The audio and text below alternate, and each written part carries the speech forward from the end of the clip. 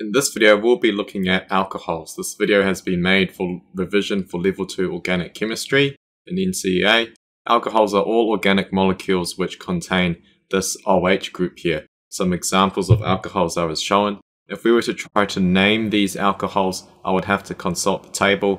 In the first example here, this alcohol has a longest carbon chain of just one carbon atom, so that corresponds to meth. In the second example, this molecule has a longest carbon chain which has two carbon atoms, so that corresponds to F. Now all alcohols have this ending here, ANOL. So in the first example I have methanol, and my second example was ethanol. Another example is that I could have a longest chain which has 7 carbon atoms, so that would correspond to het. I have the alcohol functional group on the first carbon atom, so it's heptan 1-ol. If the OH was shifted to the second carbon atom, I would get heptan 2-ol. If it was shifted to the third one, heptan 3-ol. Now if I had to name this large molecule here, I won't panic. I'll do the same thing as before. I'll look for the longest chain of carbon atoms, and that is 7 carbon atoms, so that corresponds to hept. I have an OH group on the third carbon atom, so it's still heptan 3-ol, but this time I have a ethyl group hanging off the side. I know it's called an ethyl group because it's only 2 carbon atoms long. 2 carbon atoms long corresponds to F.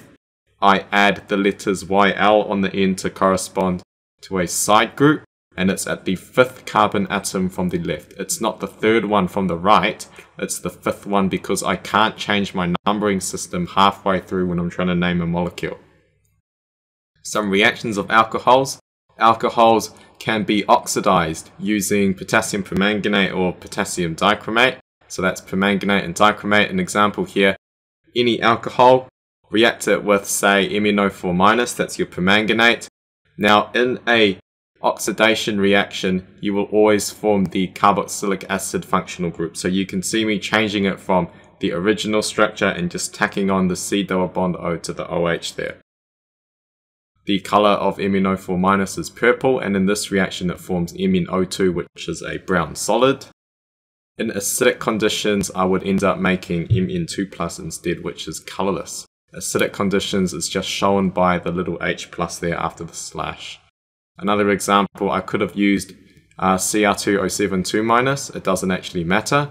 And let's say if I picked methanol as my starting alcohol, then I'd copy and paste it across. I just tack on the carboxylic acid functional group onto that, and dichromate, Cr2O72-, actually makes Cr3+, which is green.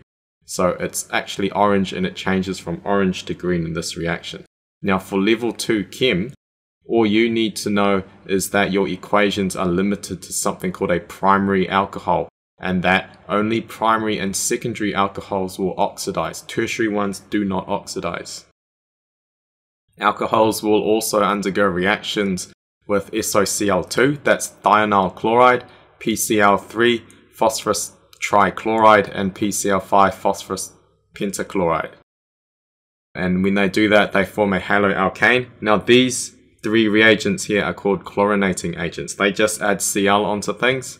So if I started with any alcohol, say this one here, and I reacted it with SOCl2, all I do is I take the OH and I swap it out with a Cl, because these reagents here are all chlorinating agents. They just substitute the OH group with a chlorine. Another reaction alcohols undergo is a reaction with concentrated sulfuric acid to form an alkene. Now concentrated sulfuric acid is a dehydrating reagent, and what it will do is it will eliminate OH and an H. Now an elimination reaction is when 2 atoms or groups of atoms are removed across a carbon-carbon single bond and replaced with a double bond. Now when OH and H are removed, it forms water on the other side, and that leaves behind 2 empty spaces here, which you'll have to fill with a double bond between the 2 carbon atoms, because every carbon atom must have 4 bonds. Another example is I have another alcohol here. Same thing as before, remove OH and H of 2 different carbon atoms that are right next to each other. That makes water again. Stick in your double bond, but probably a good idea to tidy up your molecule.